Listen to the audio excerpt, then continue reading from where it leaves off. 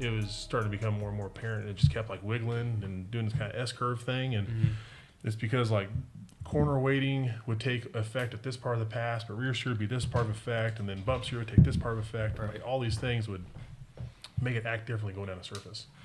And then once we figured out the key element that was making the biggest problem, it seems like it's been pretty straight lately now that you mentioned that. Like, yeah, ever since June. We figured it out late last May. year was pretty bad. Yeah, we figured it out late May this year. And then we had our first proving ground was War in the Woods the first thing of this year. And we hit that race, and it was just, boom, it was on target. That's awesome. So, yeah, because that was our agreement. He wasn't allowed to go back to Brown County until he got the car to start going straight. Because, I mean, you the can't. housing itself was physically bent. Yeah, the tubes are bent in relation to the four-link brackets. So just in that small run. So you measure your brackets. Yeah, so normally I measure my brackets in the four-link bars, because that all should be true and square, and it wasn't. So when we wrecked in September, I had to refront half the car. I was able to square everything to the four-link brackets because I knew those were good. Yeah. And then once I got the front end square, then I was like, we need to put it on a rack and just see if the rear end square to the front. Like, we haven't ever tested this. And checked it, and I was like, it's off 5/8 of an inch. That'll do it. I'm like, that's a problem. So we found that in my Nova once too. And the bad thing about it is nothing is square in the car. Like, yeah, that's the biggest thing. It's like, what do you go to? Yeah, what do you go off of? So we built the whole car around the four-link brackets. So once I'm like, these are 100% where I want to center everything off. Like, we just been married to that, and then we just been squaring everything off those 2 points. And once we did that, the triangle just gets bigger and bigger. Yeah. Then we have more and more square stuff to go with. For you, is like War in the Woods the most nervous you get watching him race? It probably was, but that was only because that was one of the first times I stayed home after I had Logan. Like, we went together, didn't we? The first one. Yeah. And it was sketchy, and you and Eric went back, and you spun out. Yeah. And I watched it on the live feed. Oh, and, of course, in the live feed, everyone makes it sound so much worse. So people are saying that he People rolled and, all this stuff. And so I actually, I called Jasper Graham, and I'm like, what happened? I'm at home with the baby. What's going on? He's like, oh, no, he just, he's in the mud. Because at the time, he was one of the only guys that had service there. Yeah, because the service used to be so bad. Yeah. That's how I met Jasper, yeah. Yeah, and then he drove it to the car wash, and it was fine. But, yeah, that was like my breaking point, and then that was when I think Brown County was one of the ones I was like, eh. Yeah. But it's gotten better. I was banned from going back. It has from my own gotten career. better. It's gotten so much better. Like, and that's what I even tell people that ask us about it. I'm like, I mean, it's apples to oranges compared to what it used to be. I'd send him down it right now, and I wouldn't. I mean, I think they're actually adding even more lighting next year too, so you can see. That would be better. good. I've seen that. So yeah, that place is pretty scary sometimes. But Oh yeah, yeah. I mean, we were in the grass. I think every pass the last time we were out there with the blower. yeah, and that was pretty nerve wracking. So yeah, flying. Just a bit. not as fast as Tommy. I mean, Tommy was Made it to the semi. yeah, he was a top contender. I had my draggy. I don't want nobody to see what I was going. Sheesh, I'd scare everybody Anything away. can happen though. Exactly. Racing. Yeah, Anything I showed can him mine. Yeah. I mean, he had a window of chance. He could have gotten there. I needed to put banana peels in and send Sasquatch a pissed on your lane or something.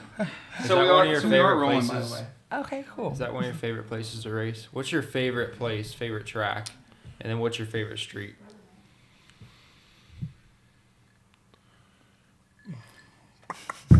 I used to really love Salisaw just because of how difficult it was. That place shut down, didn't it? That Never shut heard of that down place. Where's a that? year and a half ago. Oklahoma. Yeah, it's just west of. God, what city is that? I can't remember. Yeah, it's like right by Oklahoma or right by Arkansas, on the edge of that border there. I've yet And to be in Oklahoma. Is that where Really? they did the 10-5 till I die? yeah, Yeah. so that was awesome. And we went to the finals. Let's see, they did 3 of those events, and we won 2. And went to the finals in all 3. That's where he proposed. Yeah, Oh, beautiful. Yeah. yeah, But supposedly, rumor is someone bought it. yeah. I thought is trying what to I heard. reopen And so it. they're trying to get it back up and going. That's But awesome. it's a really cool place. There's But a lot of little tracks opening back up. I seen one in West Virginia just reopen, and they're wanting to do some no prep next year until they get enough money to get a timing system. That Kentucky place we went to a couple months ago was pretty neat too. The airstrip. Yeah, I think they That have was 2 fun. or 3 dates already set Yeah. for Yep. next year. 3 of them. But I mean, favorite right now. I mean, it really depends. It depends what kind of racing I want to do. Challenging, Salisaw's tough. That'll, God, I'll throw any seasoned no prep guy for a loop. Is that like a front side or? It's a tree side, but good luck going 4s.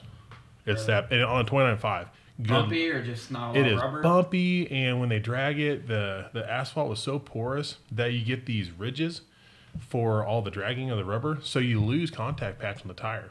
So like it was a struggle to be able to go in the 4s and get it out of the to get into the 150s.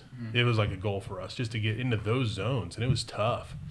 You love a challenge, don't you? Oh yeah, yeah, because I know if I'm working really really hard, everybody else is working really hard too. Yeah. And if that's the case, I feel like I got an edge. Yeah. So because I feel like we can get a handle on it pretty fast. Do you like going to the really slow surfaces like the Rockinghams and stuff like that? Not really. It's not really fun, is it? No, not when you have as much money as we have in the car, like the Nova. Right. Like the S10 makes sense, you know. You do a build like that, like Elvira, and I mean, you got 40 to 70 grand in it, depending on what kind of quality parts you put in there, and that's the only surface it's going to be competitive on. When you have a car that you've been putting money into for, a decade, or in my case, almost, 21 years now, and you want to go out there and go 6.0s. I mean, it's not that fun. It's hard to justify. Yeah, I mean, we're going to try some of that. We did some of that with the blower so far, and I really was surprised how fast it went like that. And we're going to try some more of that. Yeah, you did the backside over there in Missouri, I think. Yeah, Ozark. Yeah, we yeah. did big tire, small tire, same night. And switching. daily? Yeah, Or daily, Tree Street? daily with Elvira. Yeah. And I'm trying. And I have to have a reset every now and then, okay? Can't touch the table. But we were actually switching tires back and forth for the Ozark race. And I've been using the same big tire since we filmed in Las Vegas 3 years ago. 2.5, 3 years ago now. Yeah, it was when Logan was like 4 months And old. they still have enough life to them that they just keep going. And but yeah, we took both of those there, and I was just surprised how fast we were able to go on the 28s there. And it's not even on the newer 28 that everybody's trying to use, that DO5, and we're just on the old tried and true CO7. It was moving. You like power management with the Pro Charger a lot better than the turbo? It's cake. It is Simpler. cake. Yeah, It's probably more consistent. yeah. We are going to put the twins back on it though, so I think I want to try to give those another shot. I'm sure there's a reason. No, we're sticking with the turbo. He's just fucking with you guys. It's funny because there's a lot of people out there that watch what you guys do. Obviously, Right. you know that, and they base that off of what their build is this Yeah. winter. Yeah, and I mean the turbo It stuff. is funny to throw people off. I feel like Joey still does that a lot. He's been He's messing really with people good. lately. Yeah, He's really and good I at mean, it too. I've got though. no idea what he's going to do, Yeah. and I don't know if he's going to jump to a different power adder or if he's just going to maintain. Yeah. I mean, what he has works really well, and he's been staying in a pretty tight niche of what he wants to run his car in, it seems like, and he's got to figure it out for that. But for the flexibility that we wanted, and we just need to be brutally fast at all these tracks. I mean, there's a lot of guys in the South that are just, they're tough to beat because that's all they do is the tree side stuff. And I did the blower to try to even the playing field, and it's leveled it out. Really No, gets to I'm the surprised. 330 quick, huh? Crazy fast. So you said the South is faster. I was going to ask you, so what part of the country do you feel is the most competitive where you go race and like it's the hardest to go and win a race? Like where do you think is the area of the country that's the fastest right now? What surface? I'd say front sides. Tree side stuff, you've got key players. You got like Cantu, you got Brent Self, Adam Plunkett when his car's together. Even Todd Varney. Spears. Yeah, Todd Spears. Once he gets that car figured out, Everyone's screwed. and I don't feel like Todd's new car is where Wall Street was, but it's still a new car, and he's had some build challenges, especially after his rebuild on it. Just a couple of passes, and he had to go through it again. Have you guys gotten to race Frankenstein yet? I know you guys were Oh, going to yeah, race Frankenstein. at... 4-0. Oh, you beat him 4 times? We've only been down the track twice with them, and then twice. I know at Warren we the didn't Woods, get down the he track. broke or something. And Yeah, then the he- one before that, he about ate the wall. Yeah, he zipped the tire right off the bat. It was like there was a fluid on the lane, or like it was an odd circumstance. I don't know what exactly happened, but he tried to go forward, and the car went, I think, hard left. Yeah, it went hard left.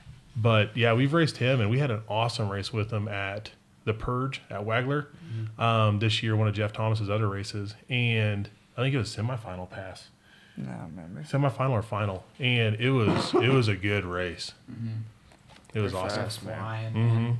I feel Put like him on a there's- really good track that he can get after it mile an hour wise, and Yeah, He really surprised me at the Onondaga race, or Onondaga. It's a track in Michigan. Him and Joey raced off the trailer. Of course, Joey's been there and he's got data. And right. He's won there. And I bet on I Joey. lost money. I lost $100. But I was like, man, there's no way that they're going to get that car down next to somebody that, Joey. He's way more experienced at that track. And, I mean, he got it done. I was like, wow, I'm not going to. It's a testament to how good that car is. Yeah. Yeah. No kidding. But I mean, Joey and Preston's, I mean, they all have a lot of data on a lot of different surfaces. So, I mean, maybe the Prestons just wanted it more. Yeah. And Joey may have played it a little conservative on that one. So I don't know what he ran on that. But I mean, I know the competitiveness in the Prestons. I mean, they're going to swing for everything. I mean, if they're racing a 302 stock small block Ford Mustang next to them, I feel like they're going to try to set the track record right Yeah. there. Yeah. Like they're Yeah. going to get after They're it. going hard. to try to go as fast as they can every pass, no Yeah. matter who's in the other lane. I feel Right. like they're tough for sure. So what state or area do you think then is the fastest in general? I mean, I know that's all over the place, but Yeah, I mean, hard to say. I mean, I know in Texas, we usually have our fastest races in Texas, really, I feel like. Because, I mean, so many tracks down there, they get really good weather all the time. The rubber base is really good. There's a lot of money in the facilities to make sure the concrete's always reground if it starts to get unlevel. It is concrete typically, start to finish. And I think that makes where they have some of the fastest races. Is going to be probably in Texas. so I want to backtrack a little bit. We usually start off with like I like to, on a personal level, like how you got started, like what got you into racing. Where'd the Firebird come from? Because I've heard you maybe drove that car to high school. Like, I don't know. So give me the story there. So I was 16, needed a car, and across the street I could see, a couple of blocks down, I could see this cars were selling. I was like, I need a car. It said $2,000. I was like, well, I got like $2,000. I was like, I'm gonna go buy that car. So I went over and bought Loaded it. at 16, baby. I just worked my butt off. Yeah. And What was your first job? first job, dry cleaners. Yeah, I checked in people's dirty underwear. That's pretty cool. Yeah. I mean, And then I not gave really, it, and then I but, gave it. Somebody else cleaned it, and then I gave it back to him clean. So, you know, but yeah, I started with that. I mean, dry cleaners, and then Radio Shack, hustling phones and selling little technology stuff, and yeah. You seem like a technologically advanced guy. Some I can see you days. working at Radio Shack. So, but yeah, I got that car then, drove it all through high school. It was a 2.8 V6 automatic. You know, had a sound system in it I put in there, started bumping along. Yeah. It's pretty cool. So what year was that? That would have been 2002. 2002. I was born in 2001. That's right around like the Fast and Furious and all that. Right. So, what do you think got me into street racing? Wow. Yeah. It's such Yeah. a turn off. I hate this story. Evo or something. That's true. That's true. I had a friend in high school who moved to Kansas from California, and the first one had been out for a little while. And he's like, man, he's like, you know, that stuff is real. I mean, that's all based on what's going on in California. He's like, we ought to go out and just, you know, check it out. You know, a couple 16, 17-year-old kids, let's go get dumb. So we went out and checked out some of the local stuff in Kansas City. And it was a much slower scene back then. And it was cool. And, you know, it just turned into, man, you know, you make relationships with somebody. And it's like, you know, like, let's say Tommy here, make a relationship with Tommy and be like, man, your car's hauling butt, but I think I'm going to get you one of these days. You know, and you just start doing that. Yeah. And I think you know, a lot of people can relate to that. I've heard that Yeah. so many times. I'm building a car and I'm coming for you. You yeah. know? So it's like, you know, I want to build this. I'm like, I know, like, you know, this magazine article, I can gain this. And, you know, this sticker gives me this much power. And, you know, you go through this process of, you know, learn or like self-education to figure out what you can do. And then, you know, you go out and you race them. You got him. All right, cool. But he always loses to you. Okay, well, let's go after Billy here. You know, you just keep going at it. And that's kind of what we did for the first, 10, 15 years. So you just went right into street racing. Yeah, went out there, you know, cut part of my exhaust off so I could be loud and heard. And I don't know if anybody can remember what a 2.8 V6 sounds like from, you know, the 80s, but it's not really very pleasant. And, you know, then the dreams come along of like, man, I'm going to swap this thing. And this is all the same car. It's all the same car. And it's like, I got no idea how I'm going to do this. And, you know, just one thing leads to another. It just starts evolving. It gets, you know, different and better, and you rebuild it. And, you know, it's just like a Lego set at home. You know, you drop the thing and you're like, oh, man, well, I don't want that to break again. So I'm going to add this extra piece here. And you just keep changing it up. Yeah. You know, sometimes you got to start over. Sometimes you can keep improving on it. And you just keep doing it. So you And kind of eventually it taught works. yourself along the way? Or? Oh, yeah. Yep. Did you go to school or anything? No. I mean, I went to high school. Yeah. But no, I didn't do like anything specific to what I do like now. automotive school or anything. What did you... And there wasn't YouTube back. Well, there kind of was, but not really. No, So, back then we had helpful things like forums. So Forums, you just yeah. read the words. That's true. And sometimes you'd find pictures with links that are still active. Yeah. But a lot of times now, I mean, those links go away in like 30, 90 Those days. old forums come in clutch sometimes. They do. Sometimes, They yeah. do. What's funny is, not a side topic, you know, every now and then I'll be like, man, I really need to remember or I need to figure out what I need to do with like this engine and what we need to do to accomplish something. I'll go through and I'll start scanning through and I'll find my own answers of when I like told other people how to do this stuff. And I'm like, man, this is too What long. was your tag back then? Max Mitchell. There you go.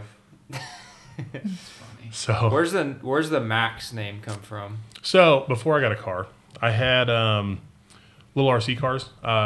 People know more now, like, you know, Traxxas E-Maxes, stuff like that. So I had an E-Max when I was 13, 14, 15, 16. I did too. Yeah. I was little. Yeah. Mine was more the OG one. It shifted. Oh, that's cool. So at 2 speeds. My dad's huge into those. Yeah, they're pretty fun. Very expensive. It really is true. Like my mom always told me, if you stop messing around with that, you can afford a real car. So that's what I did. That's cool.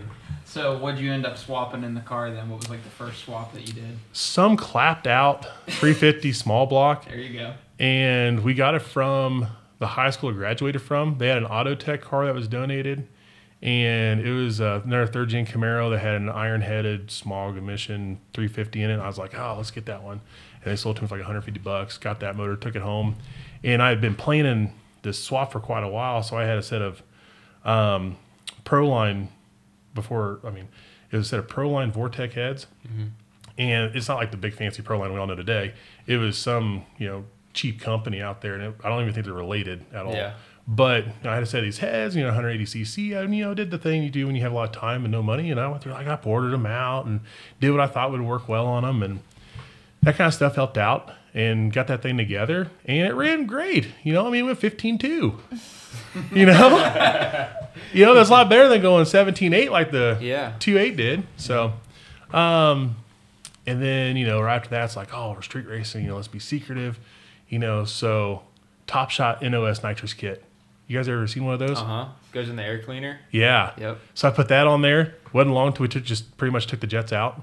You don't get much nitrous from those things into the carburetor at all. And it was carbureted. And then that lasted for a while. And it was small, like a 3D3, same heads, and ended up putting AFRs on it, and never got rid of the Top Shot. And then I wanted a mile per gallon, and then I think it takes us to like 2007, 2008. We put our first LS in it, and I turboed that one right off the bat. So you're like pretty early into the LS swap deal. Yeah, and turbo LS at that. Yeah. So way back there. So when does Megan come along in the timeline? Oh God, do you guys want the real story? Like, should we actually like? What do you mean real story? Well, I mean, we could go off of like when we got married, like that time Tell whatever frame, or do story we want to go? We had 2 rounds. Yeah. Sometimes it takes a couple tries. It does. My back. Yeah. I don't remember what year we got together. What year did we get together? The first time, like 15. 8? Oh, okay. Yeah. 8 or 9 years ago. Yeah. We got together. We dated a while. So not like high school sweetheart. No. I was going through my first divorce. Had 2 kids. We got along really well, hit it off, and then I wasn't ready for commitment, so I said bye-bye and took off. And he dated someone for a couple years, and then I decided to get married in that time frame. So I've actually been married 3 times. So every time we got together, she's the one in my DMs. I am 110%. I have been, yeah. I'm not the one that goes chasing. Yeah. No, she's just like, hey, what you up to? Yeah. I think the second time I inboxed him, I was like, hey, congratulations on your win. I always still followed him, Where did you guys meet though? Through a friend. My friend Jake and Anastasia Hachinsky, who I met them at a car show. Through cars. So pretty much through cars. He tuned her Malibu. No. Was it Malibu? It was a cruise. Well, cruise. Whatever. Turbo 1.4. Yeah. Mm-hmm. He tuned it, and so we met doing that. So yeah, cars technically. But I wasn't in the car scene before that. Like, car shows were like... You were just friends. That was the most I ever did. Yeah, she just got cars. dragged along one day. She's like, man, that's a good-looking dude right there. Yeah. I was just trying to get some height back in my family. He's a pretty handsome guy. That's what she tells me. Yeah, he's pretty good looking. I mean, So yeah, so I shot my shot. He said yeah, and then he got me knocked up and proposed. Not before ditching her to go racing before, though. Like, Yeah, he did. Like, Megan, I'm sick. We did. Oh, that's right. You're such a fucking shit. He did. We started hanging out the second time. I'm like, cool, this is going nice, And I get a message, hey, can't hang out after I think I got off work or something. I'm not feeling well. And the next thing I know, I'm on fucking Facebook, and there's live feed. No, there was photos. You won a race. He won a race. That's where he was at. He ghosted you. Yeah, he ghosted me for a race. Yeah. Priorities. Yeah. I feel like, why is it when you ghost a woman, it makes them want you so much Yeah. more? It seems like... It's just the way it is. Hard to I get. think it's just the way it is. Yep. She's been hooked ever since. But let's go ahead and clarify. Everyone gives him a hard time saying that he married up and stuff. He got with me when I was fat and not that great looking. So he really loves me. Or he just settled. That's the way you gotta do it. You gotta see the potential. You gotta see yeah. Oh, yeah. So, yeah. And then we've just been together ever since. Yeah, he proposed. Trying to figure out how to be a family. What's that like, having kids and trying to manage 2 race cars now, a shop? It's a lot. Thank you, grandparents. Yeah.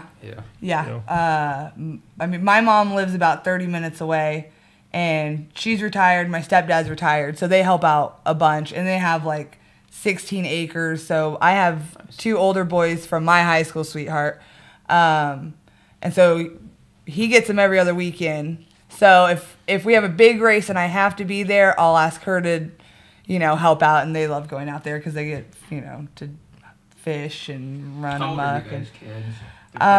Isaiah is 11. Isaiah's 12. He'll be 13 in April.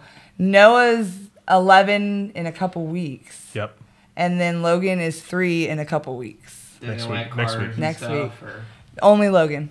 Yeah, Logan loves it. The older boys think it's cool what he does, and they don't mind watching like videos of him racing. And if I could take them to a race and it's just him, that would be cool. But if I'm like, hey, you want to go to a weekend of racing, they're like, no. Well, But they weren't born into it, you know. There was And a time where he was like that too.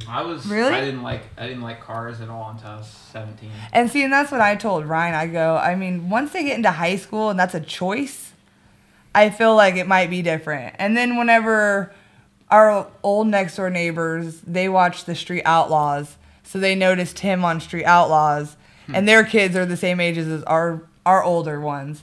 And so they were like telling our kids, "Oh my God, that's so cool." And they're just like, "That's Ryan. Like, what are you talking? Why are you? What's the big deal? Just a guy." Yeah, like they don't understand. I don't think, or they just don't. Yeah, They're just like whatever. So, everyone we've had on the podcast so far, and we've only done this is like the 10th episode, but most of them have been like local Ohio racers that we've always raced with for years, and most of them are on the, no offense, slower side of the small tire pack. And right now, it's kind of been the theme of this off season. Like everyone's trying to figure out where they want to go with their cars, or like there needs to be a split or whatever's going on. So you're the first person that I'm going to ask this. Like you're on the other side of it, where you're one of the elite in the country in small tire, like crazy fast. So where do you think things are going to go? Like, what's the next couple of years look like? What do you think needs to happen for everyone to be happy and meet in like a middle ground? You're never going to be able to make everyone happy. Well, my first thing is there's an off season. Right. That's true. I mean, and maybe that's one of the biggest differences. Common theme with what we've been doing with the car is the local racing at home was always run what you brung until Big Tire got murdered, and I may or not have done that. And then retired it into a small tire car. And, that's what that car is. It's just a fruit of years and years and years of blowing money into the thing, not with a lot of income and just making ends meet and just doing what I felt was next best decision. Yeah, So you don't come off as like a super rich dude. No, that's what a lot of people think. It's just, they have more money than us. Right. We get that a lot. I mean, even whenever I got with Ryan, people were like, "Oh, she's with him for his money." I'm like, "Where's it at?" Like, there's no savings account. There's no No. nothing. There's, every month it's kind of like, I hope I got enough to cover this month.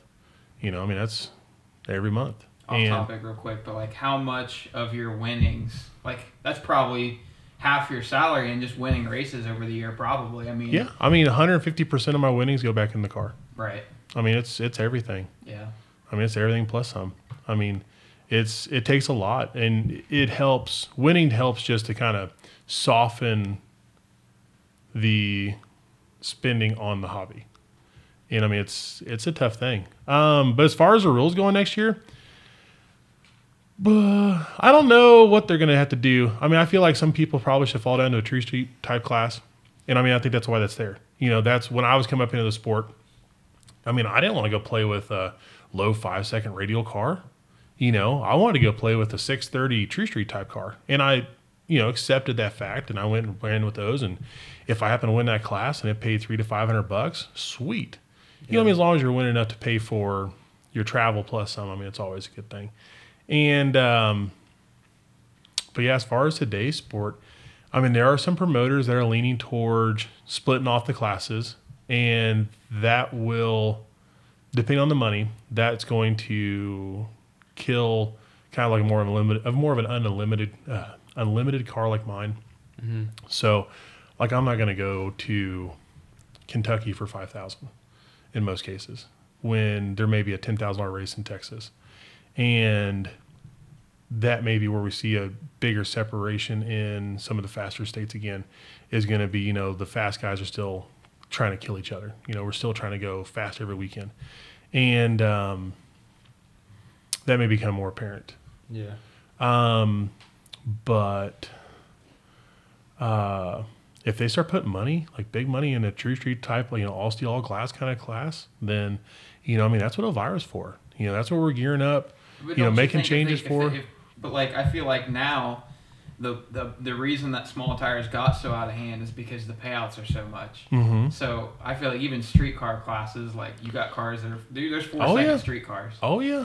And so I think even then it's a huge challenge for even just an average Joe. Well, there's a car that we got to meet, Trevor in Wagler. He has a little bit bigger combo than mine in a Camaro, and it's all steel, all glass, factory firewall, factory suspension, front half, and it's fast. Mm-hmm. And he can easily, they put 20 grand on a True Street type class or any kind of all steel, all glass kind of class. I mean, that's the kind of car that's just going to fall right back into that and say, come on, let's do it. Yeah. Eventually, it's hard to. Let me rephrase this. Every class out there, the older the class gets, there's always going to be those guys that are just driving away from the class. And whether that's the guys with a lot of money and they have really good knowledge that they can buy, or it's the guys that have really good knowledge and have a smart use of what they can do with what they have. Those kind of racers are always going to be the ones that rise to the top, and everybody knows that, and it's just the way it is. Your combination isn't real exotic. I don't think it's like it's all expensive at the end of the day, but it's not like a Pro Line or a Hemi or. Nope, all my stuff you can go. It's not billet. My turbo build is a little more mild because now we have like CNC porting on the heads that you can't buy from Jegs. But everything else on my motor, you can call, any major parts warehouse and you can buy everything right then and there. And that's what we liked about the combination, like especially when it's turbo, is if I had an oops, if something went wrong, in less than 72 hours, we could have the motor remachined, parts in the motor, everything overnighted, and we were racing that Thursday night, Friday. If we blew it up on Saturday, it was running. It was out of the car Sunday, machinist on Monday, and we were on the road traveling Thursday night, Friday morning. Yeah. So, and I like that part, because I don't have the money to sit there with a bunch of spare parts. We just kind of go until something goes poof, and then we figure it out. Yeah. It takes a lot of sacrifice, that's for sure, to be at the top of this thing. Like, a lot of people, I feel like, that work regular jobs, it's harder probably to find the time. But even some manage, like Joey, I think he still works in elevator. Yeah, job. He's got a decently more flexible schedule. Yeah. It seems like. He's got limitations, but you do give up a lot of advantage if you can't go to some of these races that have a Friday night shootout or something. Yeah. Because it's always good to get information. It sucks if you go out there and you heard something Friday. I think you're scrambling all Friday night and Saturday trying to get it back together. But in a lot of cases, it helps prepare you for the road ahead. So it's going to come. No matter what class you put out there, it's going to come down to the guys that put in the work, put in the effort. So something else I want to ask you is you think you'll ever be interested in starting with another car, like another small tire car? Or do you think you'll always just kind of hang with the Firebird, or have you been interested in maybe starting another build? Yeah, we're going to do a Fox body next. Yeah. Yep. I told Megan, and I told my other guys that if I ever managed to wreck the car, that I was going to build something else, and I've wrecked it twice, but apparently not bad enough. Right. I'd love to jump into like a C6, C7 platform. I think it just look cool. So that's what I want to go with. Because I'm sure it bugs you that like every car has its limitations, and I'm sure you found limitations with what you have, and I'm sure you're a smart guy. If I bought this chassis, I had that, I could do this, and I could start going even faster. So I just wonder, like, if you've ever thought about starting with a fresh, chassis, a new car, something different. I want to gut mine out, scoop everything out, and put every new piece of tube in it. And, at some point we'll probably get to that. And especially because, I way overbuilt it. There's so many gussets and oversized tubes and everything else in it that, thankfully, when we do have an oops, nothing really ever gets damaged, as far as the driver compartment, all the section chassis like that. Fabrication and everything. Yeah, How'd you learn how to do all that? I had some help early on, and I had a couple of chassis guys come in, guys like, oh, I work for this person, that person, and they come in, and you put them to the test, and you have them try to build something. You're like, okay, well, you're really not that great, and I'll just take over from here. I had one guy, Chris Tinoco, he was pretty on par, and he had learned with like Larson and Terry Murphy back home. And if you've never heard it, but back where we're from, I mean, they kind of call it the land of the pro mod.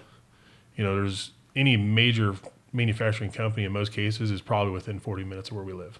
Yeah, you've got a lot of them there in Missouri. Yeah, Missouri and the Kansas side, all right around Kansas City. So, so you do get a lot of talent kind of floating around, and then we started taking reins of doing it all myself because, I mean, nobody's going to be motivated to work on your project as much as yourself. You go home and, let's say a motor. You threw a rod out of it, something's hurt, nobody else is going to be more dedicated in getting your motor out and getting it to the machine shop, making that time and making it happen than yourself. You rip out a wheel tub and it takes out inner tin work, tears up the quarter panel, something like that. Nobody's going to do it better or nobody's going to get it done as fast as you will in a lot of cases. So it's best to learn the skill set and just take everything you can in your own hands. And it helps out a lot. Saves money that way too. Yeah, saves money. And, labor is so much. And depending on what you're playing with, you can usually afford to do it 2 or 3 times. Or you can afford to do it well enough once. And if it's a non-critical component, I mean, you can go out there and you can learn from it. I feel like a lot of people are discouraged in this day and age just because of social media and what people might think about their work and stuff like that. I think a lot of people need to get over that a little bit. I think when you started TIG welding for the very first time, first of all, welders are the worst. Welders. Oh, yeah. I found out what's worse than welders is painters. Like professional painters have been painting for 86 years, and that paint doesn't match, or they're all terrible. And I've been welding for 95 years, and my grandma could, Yeah. I've seen some really ugly looking stuff go really fast. Right. Yeah. So it's not always the end of the world if it's ugly, as long Right. as it works. Yeah, as long as it works and it's safe and nobody gets hurt along the way, I say keep learning, keep trying. I mean, that's what the whole sport is. The whole sport has been, I want to go faster than that dude, and I know I need to do this, this, and this to try to get there. And when money facilitates or time facilitates for that to happen, you should do it. You should take that step. And that'll help you give you an edge for next time. What's one of the coolest things you've learned in your years of racing, like a trick or like something like a speed secret or just one thing? Really self-fabrication, picking up a TIG handle, learning how to use that, being able to build whatever your mind can imagine. That's really the biggest thing. After that's going to come into like EFI tuning. Yeah. Just making sure you know how to operate your system when something's going wrong, how to diagnose it quickly, or how to find a workaround fast. Did you ever go to school for tuning or anything like that? Just self-taught? Yeah. Is it more Holly, or what is it? It's currently Holly. Yep. Have you tried all the other ones? Mm-hmm. You like Holly the most? Yeah. I think the only thing I haven't tuned is Mtron at the moment. I've never even heard of that. It's at the booth. They've got a booth up there, PRI today.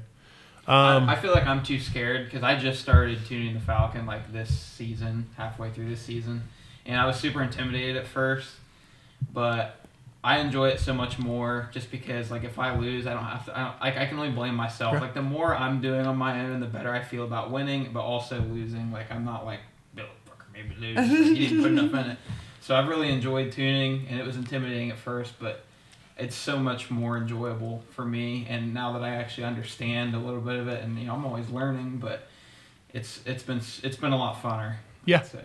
But Holly's been simple. Yeah, and I feel like if you're trying to step into any competitive edge right now, I mean, Holly and Fuel Tech are going to be two most, and I feel that Holly is easier. The biggest thing I recommend for anybody, even if you have no idea what you're doing on tuning, most tuners won't have a problem kind of showing you what's going on. But if you hire a professional tuner and you go to their shop and you have them tune your vehicle, I mean, they're going to set up the timing map, the fueling for it. They're going to have 95% of the tune is going to be there, done, it works, it goes across country. And then after that, if all you got to do is mess with the 3 or the 5 things for power management, I mean, that's a big step, and from there, take over. Adjust your traction control yourself, your dual That's VSS exactly stuff. what I did when I bought the Falcon. 'Cause Right. up until that point, I had nothing that was fuel injected. Yeah. And I remember looking at the Holly that day, and Chris Pilato was showing me everything, and I was like, I'm not going to remember all this. but I could see there was a boost versus time table, and I could see there was RPM, two-step, and I was like, we can play with this. This is what I do on the 6AL. We literally, all of his data he had was a GoPro on the back glass facing down at his gauges. Like, that's all he had. Yeah. Oh, we're too lean. And you just start playing with it when it's idle, and you start, all right, let's see what it sounds like when I put like 2 degrees of timing in it at idle, and then you just start messing with it, and you're like, in the lab. And your brain just goes crazy. Yeah. So, I mean, and the nice thing is a lot of your power management schemes now are all just line graphs. So you just get a reference of where you are on the surface and what you want to do there. Do you need to pull power? Do you need to add power? And then, I mean, as you build your, your learning blocks up, you can start getting into more advanced things. And you can start noticing things that may help you out later in the run that's getting upset at this point. I mean, you just got to have a foundation to build off of. So, but I think anybody, like in your case, when you're going out there and you pay for somebody to do all the setup on the car, and it runs, it drives, it starts, it idles. I mean, those are all frustrations. And then all you're doing is modifying the power curve. I mean, it makes it a lot easier to step into because, I mean, having a driver tuning combo of being the same person, I think is very instrumental in making, a program fast and consistent. Yeah. There's no one that can really feel a car and what it needs like the driver. So when you're trying to relay that information, sometimes the driver can't give that to the tuner as well as he needs to, like verbally, what the car needs, but you know what it needs if you're driving it and you can feel it from the seat of your pants. And then the same thing starts to follow the chassis side. So, I mean, as we get faster in the sport, which one of us can remember everything about a pass? Do you remember if you pulled the wheel 90 degrees to the left, you pulled it to the right? So things like steering shaft sensor, all these different tools that we have available to us now to kind of get information on what we've done as a driver to make our game better for the next pass. Yeah. I mean, all that stuff helps out. So one thing that, like, I've picked up tuning pretty well, but one thing I usually always have to ask Billy before, like when we go to a new track, I'm like, well, here's my shock settings. I don't, like, what do you think? I'm still kind of trying to figure out that kind of stuff. And reading a surface. Maybe. Yeah. But so my first year out with the Falcon, like, I did so well. I don't mean to like toot my own horn, but like it was hard to want to change anything. And after a while, we went through a cold slump and we finally changed around some bar angles, which we were so scared to do because it was working so well on really bad surfaces. And so I guess I just wonder, like, how often do you change bar angles every surface? Like, how often do you go through that? Well, there are some races that like Todd Spears. Todd Spears will change the bar angles in the lanes. Right. Based on what the guy in front of him did. I kind of get in the same boat, and I really try to get some passes on same surface and same chassis setup before I make any big changes. Like I would move weight before I move bars, but it also depends on what the tire's doing, and it depends on what we've learned with what that chassis wants. So like in my case, the Firebird has probably 5 or 6 normal weight scenarios I'll move through. 2 different stators we use, and now we have 2 different blowers. And we have 2 different gear sets for those blowers, depending on what the DA is. And then we have the bar angles. And on the bar angle, and crank center line. On the bar angles, right now, we have a kind of fast surface. If it's a sticky track or on a slick, I've got a position on that I really like right now. Back of the track, I have a situation I like a lot with the bars. And then everything in between, I've got one for that. So we're working within just 3 bar angle sets. And there are some efficiencies we can find as we kind of get more knowledge on it and stuff like that. But, I mean, we're still learning every pass. And, I mean, that's like right now, like the blower combination, like it's moving really well, but we're giving up so much on the front half.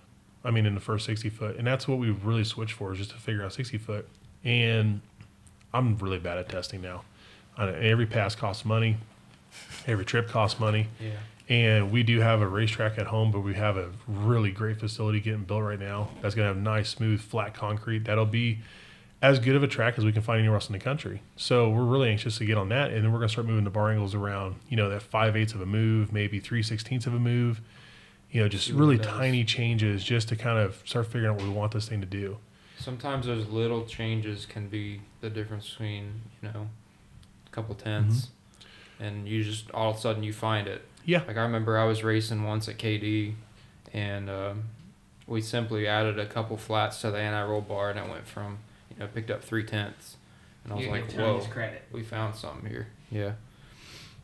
And is that because it went straighter, or It just went straighter. It was on the truck. It was leaf spring, and put a couple flats and negative in it, and all of a sudden it would go over the transition a lot cleaner. And Is that the night you beat Perry? Yeah, it picked up 3/10, just a couple flats and a roll bar. Yeah.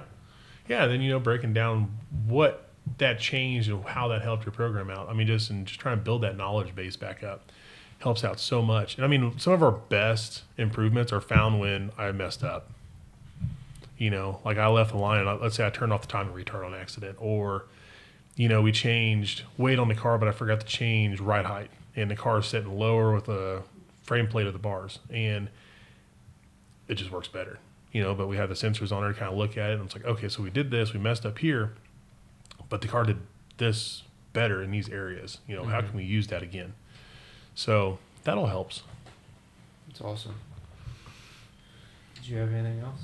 I want to hear the story. So the last race, so when we were in at that airport race. So, Halloween Havoc. Yeah. So first round, you go up and you do your burnout. And when did you figure out something was wrong with your slick? Because it was completely flat. Okay, so wait. When I opened the door. I'm watching this burnout. I'm like, here we go. Like Casey Mack, I think you're like 5th pair down. Like, let's see what he can do. The surface looks dirty. I was like excited about to watch you. I'm like, this dude's got 3 PSI in his tires. I'm like, there's no way. And I'm like, okay, so something's wrong. And I was like, and then Megan's like, everybody's getting that. So good. So when did you realize something was wrong? And Okay, so a little backstory. We went to Tubes this year, and they've been a pain in my butt.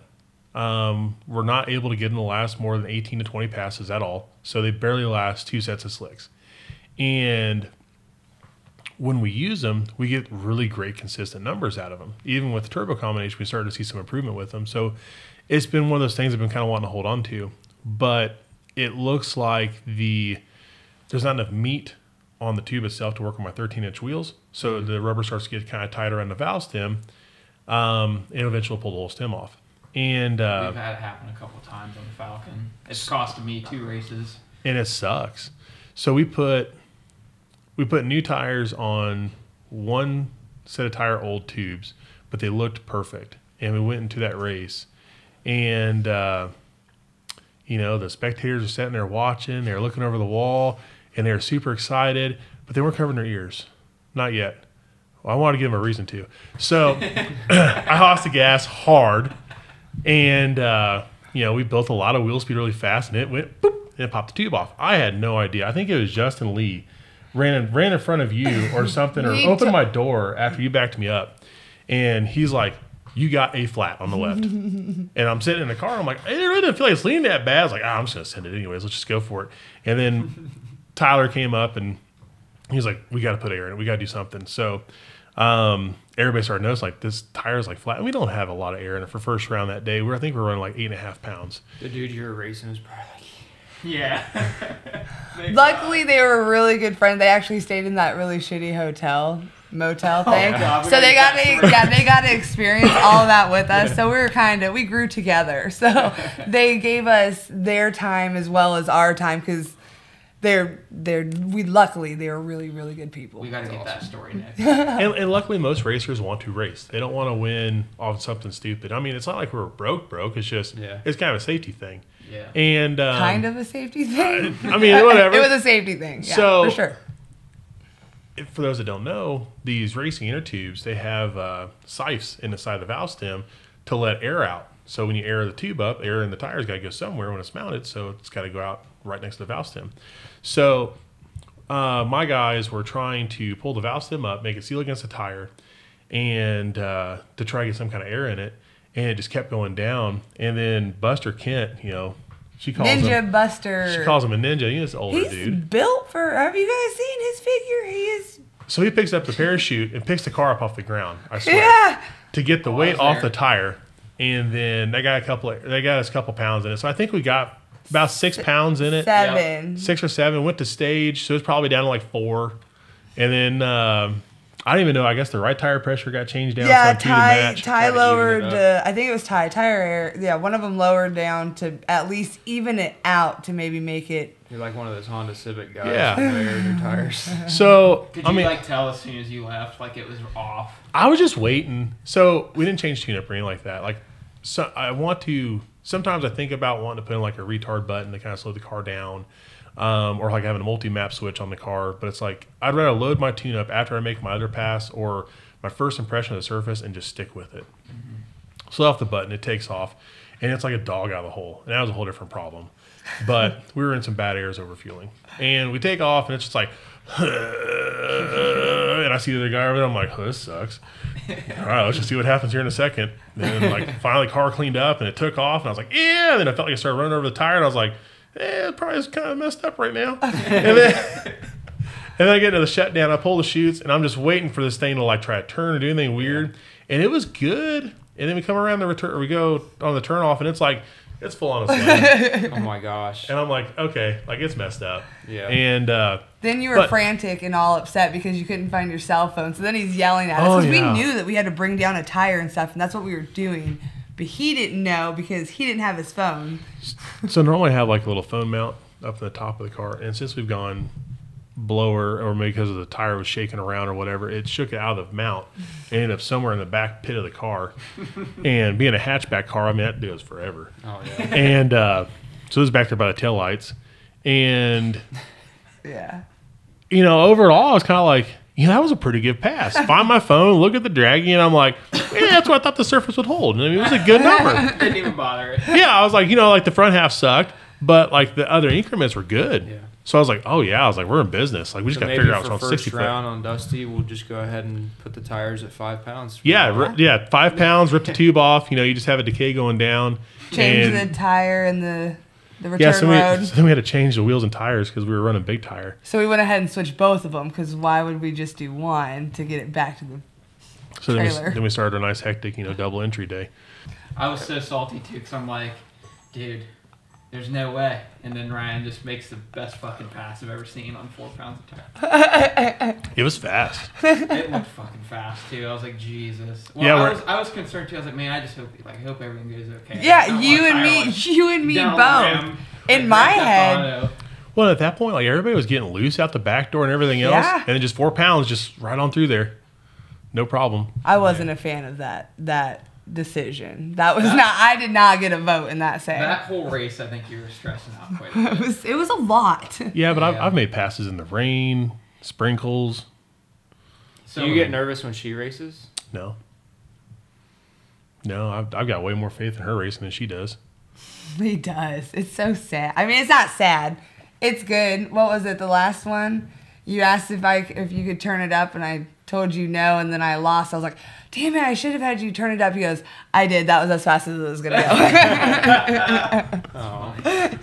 He does. He has good faith. I mean, he told me after I wrecked at at US 36, after I wrecked, he ran down, and we got back to the trailer. He goes, I wasn't going to run after you. I know you were fine. He goes, I felt like I had to, though, because everyone else was doing it.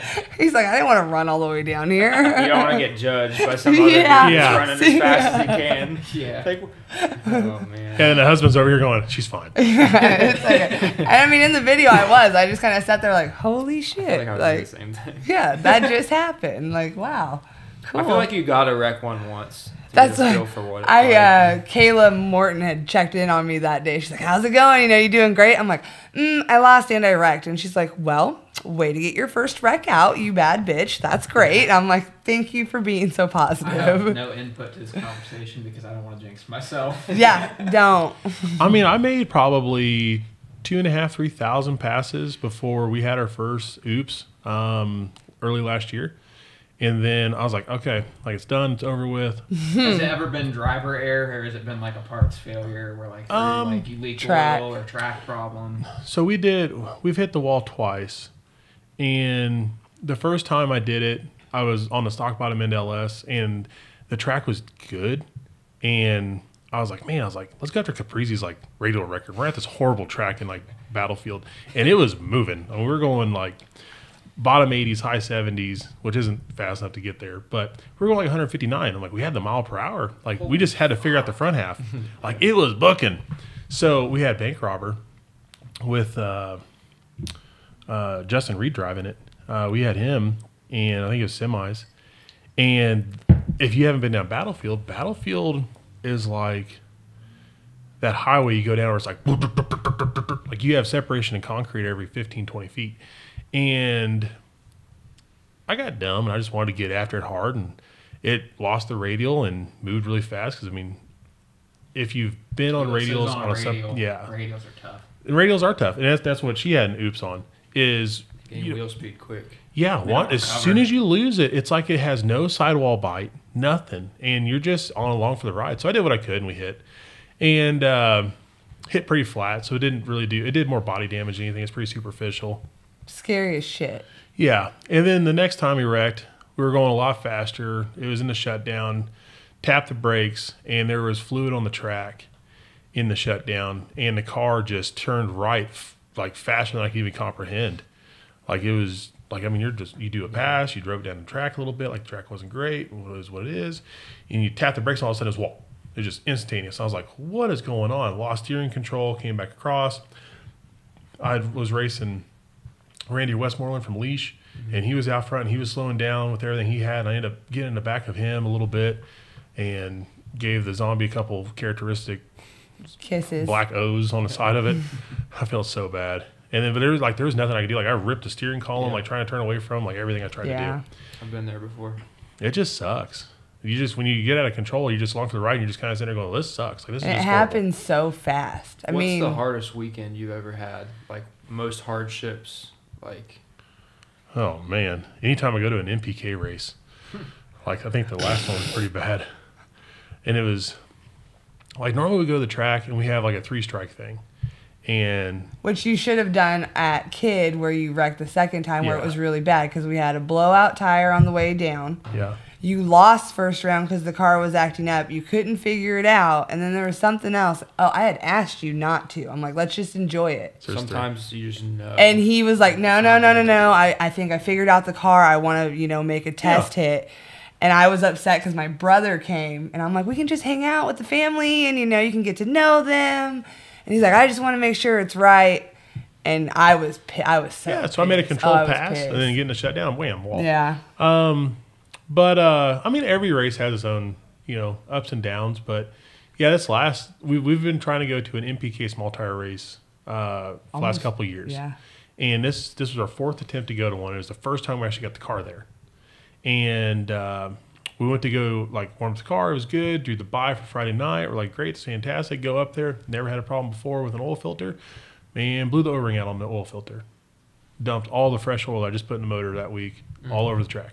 In front of everyone. And his response is, I feel so bad. Like, everyone had to keep coming up and telling him, it's okay. Like, we know you didn't mean to do it. And then that weekend just was problem after problem. So, we ran over, out of nowhere, our transmission catch can, which never had fluid in it before, filled up, overfilled, ran over that on the tire.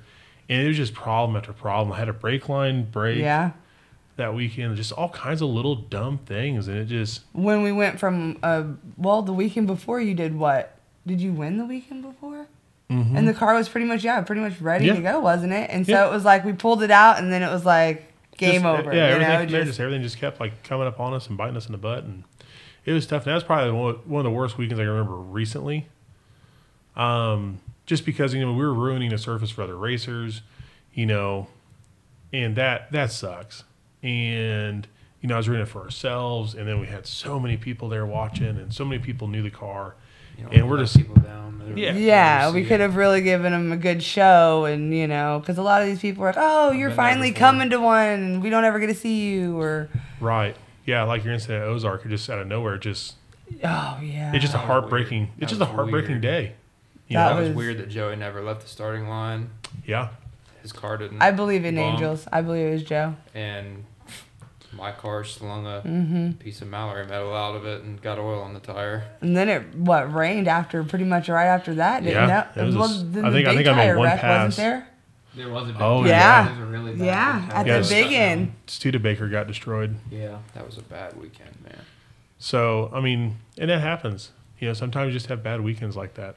Have you? I feel like you're not somebody that's ever been close to quitting at all. Like no matter what happens. Where'd you get like the stigma to not have any quitting? I mean, Well, there's time. I mean, she usually talks me out of like being married and with kids now. Like I want to quit some days, and especially after we wrecked in Wichita. Like we didn't talk for probably like 2-3 hours on the way back, and that was because I was running mental math. Like, what can I sell the motor for, the transmission, and what can I do? Like, you know, get this car sold off, and just, you know, I'll just go and be like, you know, a track tuner. You know, I'll just, it is what it is. I'll make an income like that. Help other people win. Yeah. Still be involved, but Yeah. just not a driver. So, but she always talks me out of it. You know, she gives me an ultimatum, like she's going to divorce me if I sell the car. So that means no Corvette, no Fox Well, Body, no Tippy, nothing else. I guess we left out the part about us meeting. I saw him at the track when I went to the track. Remember? Years ago. Years ago with like Jake before and we ever talked. Anastasia. Yeah, before I met you at your shop. And I took a picture of Jake's car making a pass, and the only other picture I took was of his car. And we didn't meet for like 6 months after that, I think. So yeah, like I'm married to the car. I'm not married to him per se. Like and that's what everyone, they'll be like, oh, how much would you sell the Firebird for? And he'll give out a number, and I'm like, plus a wife. Like I come along with it. Like it's a package deal. I get Sorry. that. Cool. Yeah. well, I feel like with like his S10, like our whole family's so attached to it. Right. That's how my mom yeah. is with my dad's Nova. She's the Right. same way. And You I can't just, sell it. I don't want him to ever regret selling it, especially now that we do have a kid, you know? I mean, look at Boosted. Like, I think Boosted eventually wants to pass down Nanner to Cooper. I think that's really awesome. Do I think we'll have the Firebird that long from now? Maybe not, but, you know, we might have something. Yeah. So I don't want him to ever quit because I know how much he really does love it and his passion and drive for it, and he's What do you good think at you would it. do if you didn't like race all the time? Do you have any other hobbies outside of racing that you do? That's it. Yeah, I mean, and the only reason why I'd want to sell it after like a major issue like that is like you look at all the man hours it's going to take to do it, especially doing it myself, and I don't have the financial means to pay somebody to do it. So it's like, okay, you know, I got 3 young kids at home, you know, I got a wife, you know, we got our dog, and you know, if I got to put the car together, I mean, it's like, okay, let's say like, it's going to be 2 to 3 weeks of me not coming home till 1 or 2 o'clock in the morning of, you know, Rough.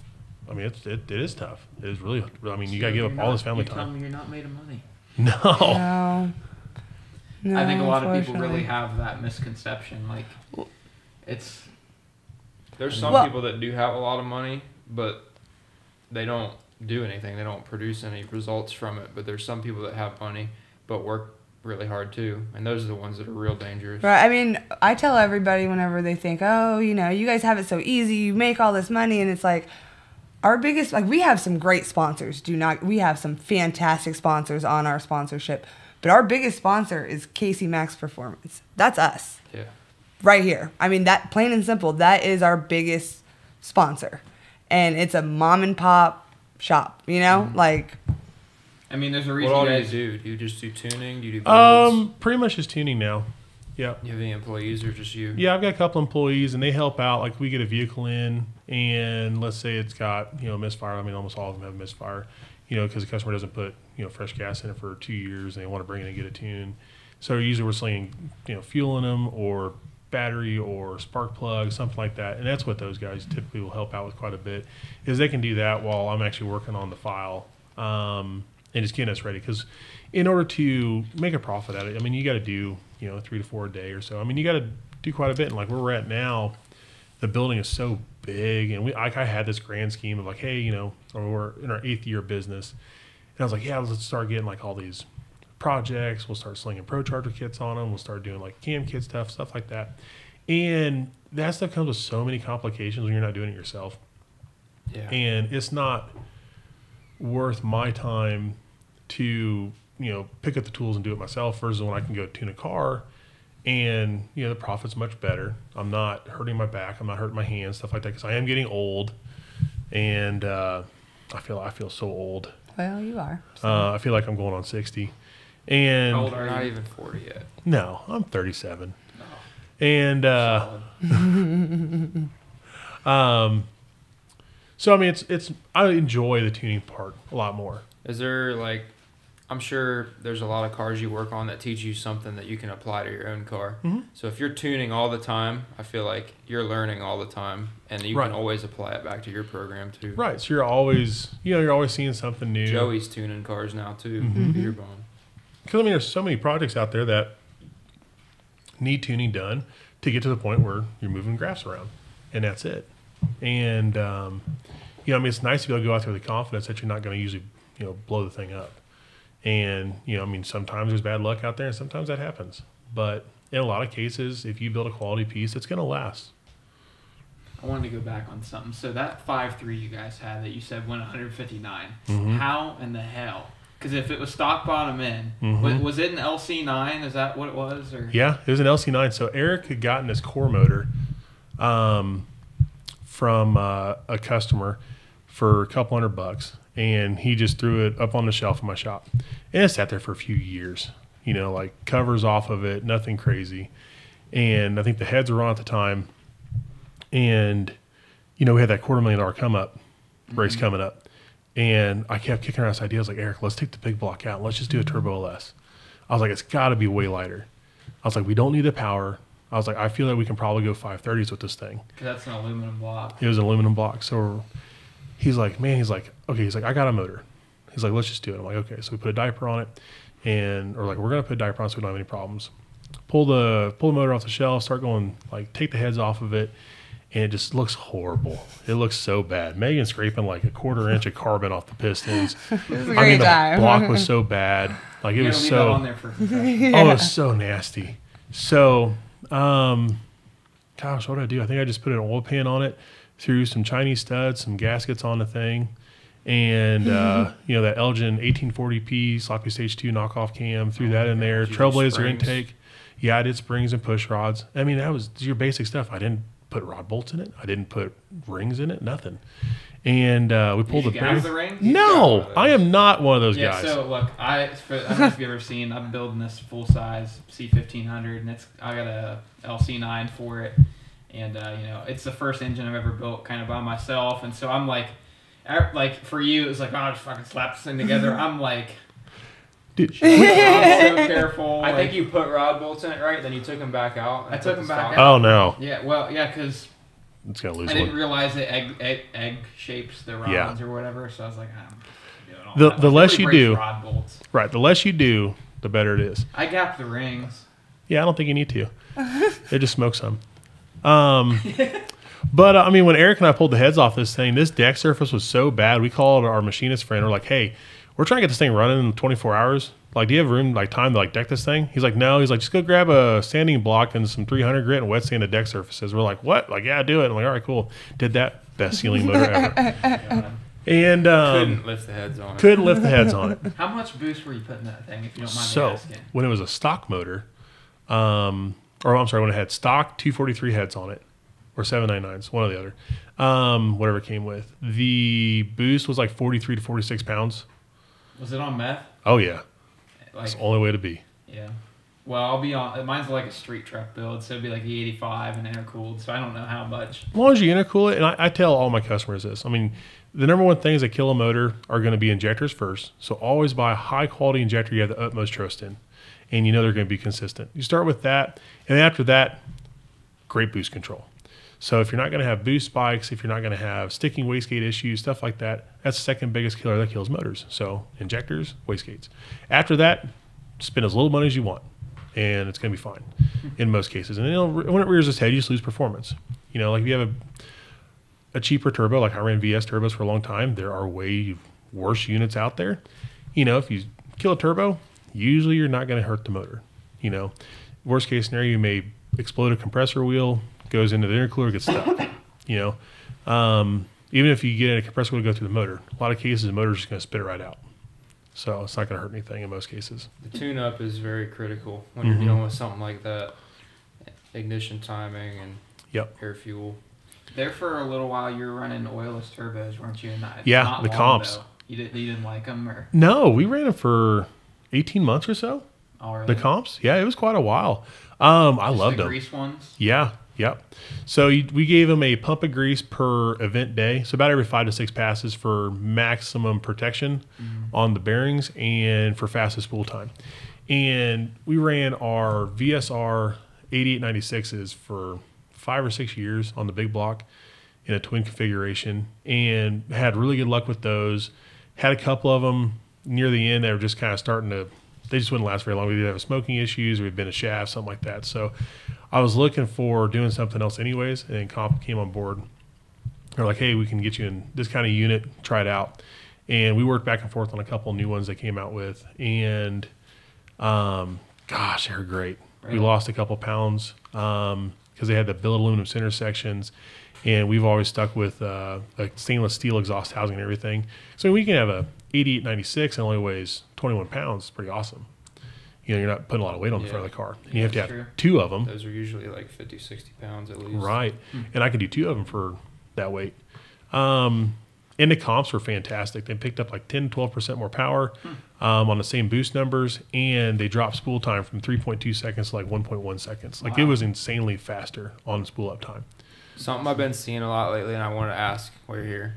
What do you think about these guys that are now putting wastegates on the cold side and not running exhaust wastegates? I want to tune a car with that, but I'm nervous because it's not my car. Yeah. But I do want to see some Kinda information on scary. it. I've got a lot of friends that are starting to do that, and those will all be coming out next year. And I'm really interested to see the information on it. Yeah. So, 'cause I mean, obviously, I think Mark Mickey is one of the first guys to really broadcast he was doing it. And the first thing me and several other racers said is like, well, maybe he's not paying for the turbos. And maybe that's why, you know. I mean, because you're spinning them as hard as possible all the time, basically. From the sounds of it, though, the shaft speed isn't that bad. When you bleed off some cold side pressure, it makes less out the exhaust. Yeah. So, yeah, you're not building the exhaust pressure up. You're not driving the shafts any harder. And they're not constantly speeding up. So it may not be as bad or scary on turbos as we think it is. So, but I mean, you also have to have a combination. You're not overspinning. You know, like my stock 5.3, I mean, that was a VSR 8896. And it went that fast on one of them. And you can't tell me that thing wasn't screaming for dear life the whole freaking time. Oh, yeah. So, Just a little 96 wheel. yeah, just spinning its butt off. So if we had, you know, something like that without any shaft speed data on, I mean, I'd be nervous to do that with. But, you know, being a VSR and having 2 or 3 more in the trailer, maybe it was worth trying. Yeah. So if I had that combination back in the car, I may try it. I mean, I guess we could always try with Elvira. I can do that. And I really like the fact that TurboSmart made a pneumatic actuated one of those now. So now us poor Holly guys, we can do it without having to have some fancy black box or, you know, some H driver or something like that. Devin Vanderhoof posted a video of that the other day. So, and it's half the price. So it's like, okay, now it's kind of getting the ballpark where it's worth actually trying. What are some things that you can't race without that make your whole program easier and smoother? Like, what's some things you bring to the track that you have to have that you couldn't race without? Well, now, so where we're at now at the Megan. program. Yeah, I mean, really, if she's not there, a lot of times we don't win. Yeah, I mean, or usually- their schedule's fucked big up, or like I think one time they went out and he's like, "Yeah, the gates don't open till this time." I'm like, "Bro, that's what time the racing starts." He's like, "Oh shit!" I'm like, "Like seriously?" Yeah. I mean, once you complete the trip to get there, which I mean, that's a battle in it. battle. That's a battle in Yeah. itself, you know. And you know, like our truck's climbing up on 200,000 miles, and I'm getting nervous about it. So I mean, things like that. Trailers don't last. And you get 70,000 miles out of a trailer that's still got all of its panels on Car it. takes a beating in the trailer too. Oh Shocks. man, our car took a hell of a beating just when we went to film. Oh yeah, we lost our front struts. They locked up. Yeah, I mean it's just it's hard on everything. How many pairs of tires do you usually bring with you? Like, do you bring Hoosiers, Mickeys? Like, you prepared for anything? I do have 2 little Amazon tire racks in the trailer now, and now the racing we do, I mean, let's face it, we're doing a lot less street stuff. And, you know, I'm tired of going 6.0s on the back of the track stuff. I mean, when I say 6.0s, I mean, you know, 550s to 630s. And set narrows up what we do. And I am a big believer in Mickey Thompson's for anywhere there's rubber base. If I got rubber base for 60 to 120 feet, I'm putting a Mickey on it every time. because I know what the 60 foot's going to be. And so now I just try to make sure usually I got one extra set of those in the trailer.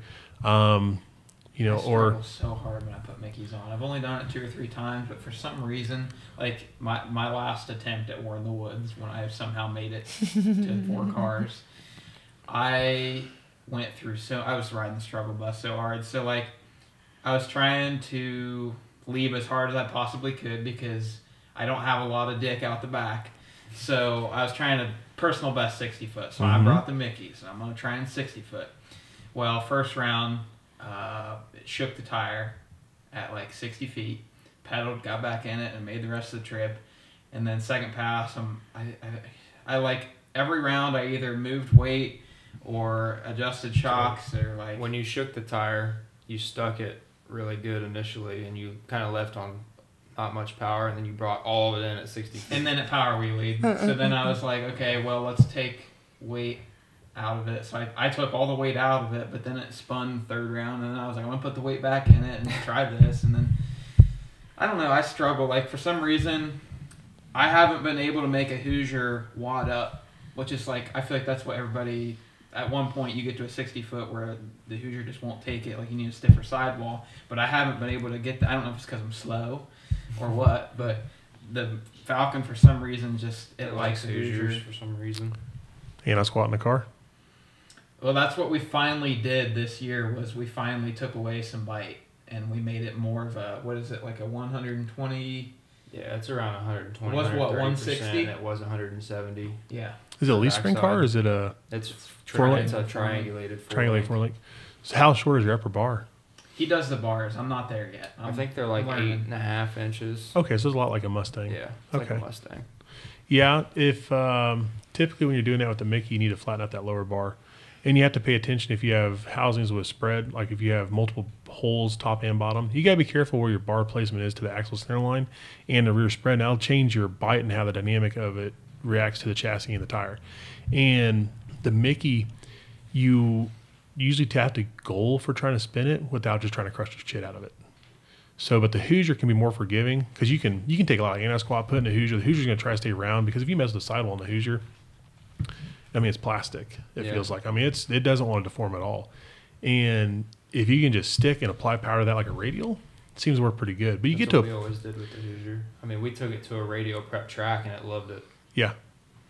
One thing I watched at that War in the Woods, and I was trying to figure out how some of the other cars were making it off. Like, I don't know if it's just me that struggles, but maybe I don't think you struggle. No, everybody struggles. Yeah. But for some reason, I feel like sometimes War in the Woods, especially in the day, like it can peel up, and there's a lot of variables. And there's some people being pretty gentle the first 10 Yeah, feet. like that's what that was the first race that I watched other people, and I was the fast guys, and I was trying to figure out what they were doing, and I was like, they're not crushing the tire very hard, and so I incorporated that into my tune, and that's when I started to finally make it 60 feet, like just the first 0.5 seconds somewhere in there, I would leave real soft, let the tire rotate, and then dump it in. But then I was having trouble power wheeling every single pass. Right. So I don't know. So for something like that, though, I mean, there's different ways to attack it. One of the simplest things we'll do is if we have weight, we have different heights of weight in the car, so we may not want to risk down track traction. So we'll take that weight, and if we can drop it 12 to 14 inches. It'll help with the power wheelies. Or if you have adjustable crank centerline stuff, like we have upper strut mounts now that we can move up and down quickly, half an inch to an inch can make a drastic difference in crank centerline, especially with power wheelies or initial wheelies. And things like that can help out quite a bit. It just, as you learn the car, you'll see, what a 25-pound weight move can do. In that situation, I mean, maybe the easiest thing for you to do would have been to bolt on 25 pounds, but you got to be careful where that goes on. Yeah. Shoot. That's probably some of the problem with my car is I don't have that much adjustability. I've got 2 weight bars, and they pretty much go in the same spot. I need to run in 2, 1, or 0 bars. Yeah. So maybe we need to fab something else up. Try putting weight on the front. Maybe try putting it on the front control arms. One year, if you look back a couple of years ago, you'll see that I had anklets, I called them. And I had 25-pound weights hanging on my front control arms because I didn't want to slow down the front end rise, especially for like tracks like H-Town or other places where we were needing the front weight down track to keep the steering in it, which I will say right off the bat with the Zoomies, boy, it steers nice at the back. Really? So, because It really does add the downforce then. I bet you it's 500 to 600 pounds. And when I I think Rob did the math the other day, and he said it, and we were like, we weren't believing him, but he must be right. it's a lot. I mean, sidetracking here a little bit, but when I was getting my shit pushed in to the 330 by all these Pro Charger cars, I'm like, okay, what's the difference? And then looking at them, it's like, okay, guys with collectors and headers, they're just pointing at the side and it looks nice and it's loud. They weren't getting a 330 really hard. But then you start looking at cars like Adam Plunkett, and like I raced that dude 3 times in one weekend at Wichita Falls, and he just drove out of my life every time. I'm like, what is he doing differently? It's like, we have the power to outpower him. Because the turbos, we always had the power. We can go as fast as we can apply it to the ground. And I was like, it's got to be the downforce from the Zoomies. He's got the front end on the ground. He's able to steer the car. And with any weight behind the strut tower, that's always, not just nose weight, that's rear weight too. And if we have 500 to 600 pounds of downforce pushing down the whole car, especially in the middle and the heart of it, and we allow the spring package to let the car transfer, get the tire hooked up, and then we're able to drive this thing back down, I mean... Because just because the Zoomies are in the front, the way they're angled, they might push near the middle of the car. Right, yeah. So ours are angled more up than like back. Yeah. And shoot, we're out filming. That's the coolest thing. The faster the people are around you and you listen, the more you'll pick up. Like we heard Bodie talking with his car when we were in California. He's like, oh yeah, I got 3 different sets of headers. And he was talking to somebody else. And he was like, depending on the angle, he's like, we'll generate wheel speed on the big tire stuff at MPK, or we can make it stick on a shitty track just by moving the angle of the Zoomie. He's like, it'll completely change how the car works. Yeah. Wow. I'd imagine if you got a car that likes to wheelie a little bit and then you make it not wheelie with some downforce, it would be extremely fast. Right. So, Billy, you going to go big block Pro Charger in the new car? I think so. Who was it? Somebody, Raleigh Dale. He goes, you better tell your boyfriend if he don't put a fucking big block Pro Charger on that new car, he's a dipshit. I said, I already commented on the actual post. I'm like, yeah. I was a little worried about like breaking them and stuff. Yeah. I heard people, they pedal them. And that was his biggest fear. That's why it took him so long to finally get there. Right. And we're 85 passes in. 80 of them are with the 121. And the 121 is so much smaller that with the same boxes driving it as the 136 F3, that they're like, this is like your bulletproof blower right here. You can pedal it, you can mess with it, but once you get the control figured out on it, it's like an easy button. I mean, especially if you guys are taking control of your own power management skills. Yeah. I mean, it is simple. We do all the power management. I tune everything, but he just does power management now. The 2 biggest things that tripped us up on it is fueling on trans brake release, because you don't want to be real lean on the trans brake because you can have a lean pop motor shuts off, maybe you blow your intake off. So you want to make sure you got fueling close to target on the brake, and that's going to be weather dependent. So pretty much you set it up for the track for that day and you're done. And then we were overfueling in Kentucky. That's why the car was so slow out of the hole. And then knowing your blower speed. So really you want like 2 gear sets, one that maxes it out because why slow it down. And then another one maybe a little bit faster. And maybe overspin it if you have to. Or go with a bigger blower. And then just watching your DA for the day. So like we made a move with the 136 from like 400 foot DA to 4,000 foot DA. And we had to speed the blower up 5,000 RPM in order to get comparable on the boost. And it still wasn't even all the way there. But it's pretty easy afterwards. So, have you ever experimented with hanging weight on the rear end housing? Has that been effective? Have you ever messed with that? How much? I don't know.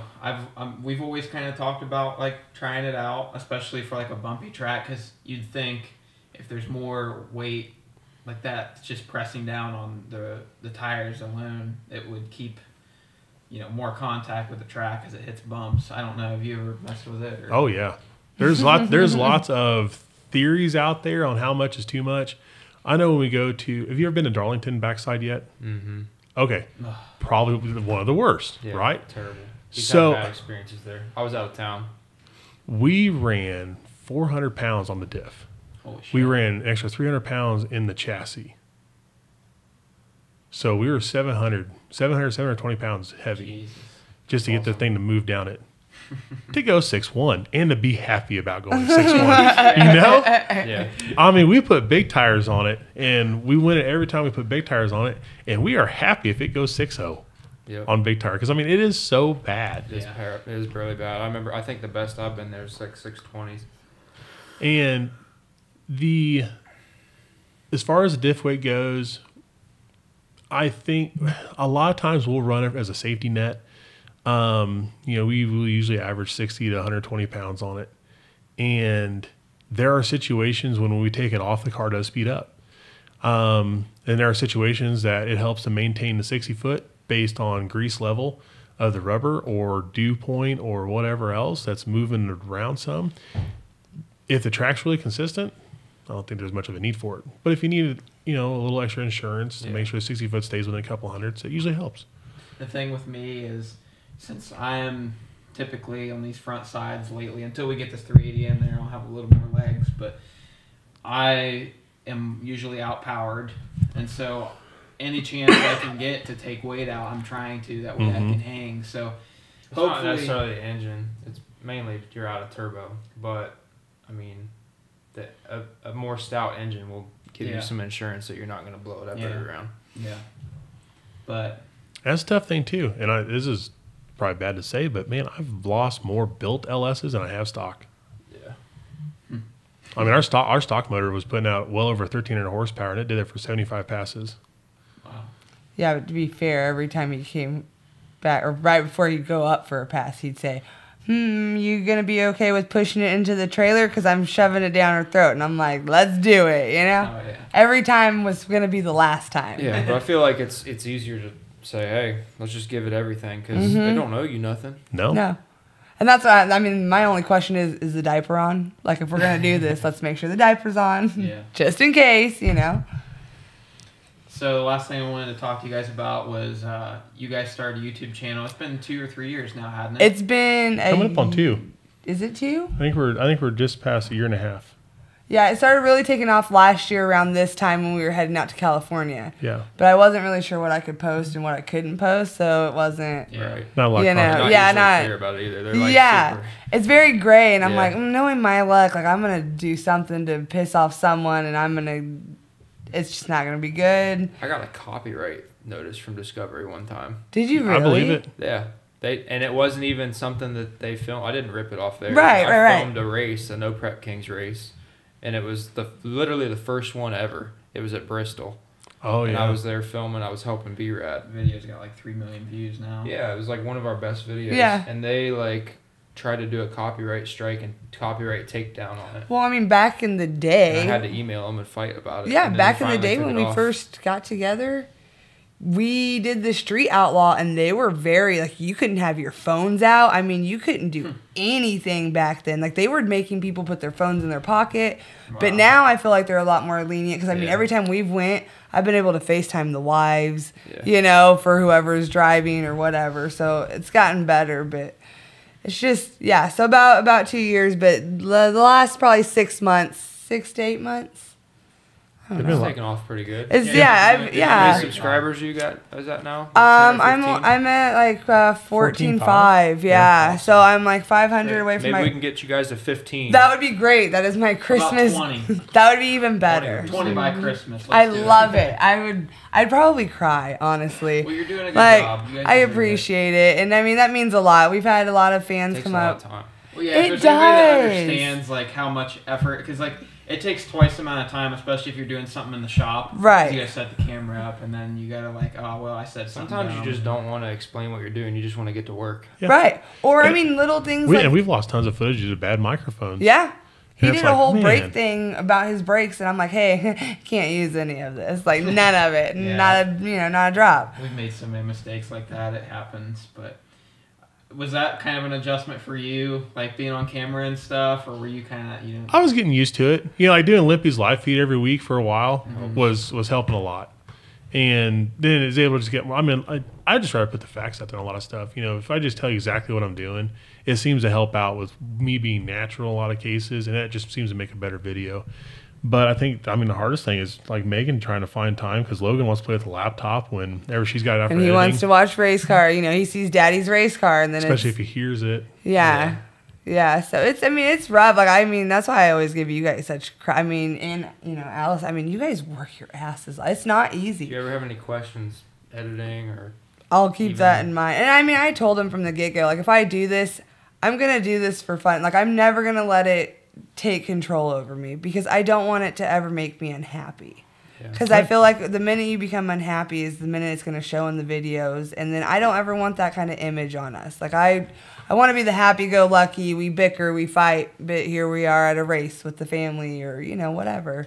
So I don't, like, I was supposed to get one up from Friday and Saturday last week. I got Friday up. I haven't even started on Saturday yet, you know? I think it's great. A lot of racers have started YouTube channels, and it's great for... It only helps grow the sport. If you can, and if you can get to the point where it pays for your gas and entry every video, that helps so much. That's what we were talking about. I joke around and say it pays for my extensions and my Botox, and I'm a happy camper. So as long as I can just keep that at a good, you know, I'm making it in life, you know?